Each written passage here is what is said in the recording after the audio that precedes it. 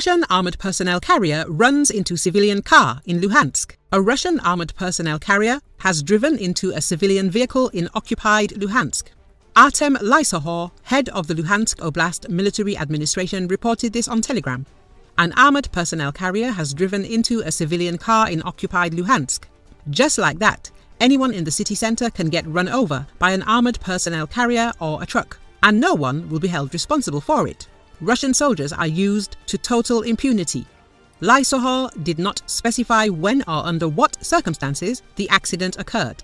The video shows an armoured personnel carrier marked with Russian symbols which had crushed a car at an intersection.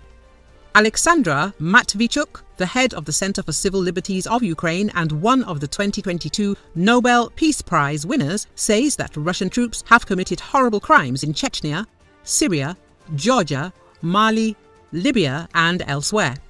They have never been punished. They believe they're allowed to do anything. This impunity, this long tradition of impunity, has become part of Russian culture, she added.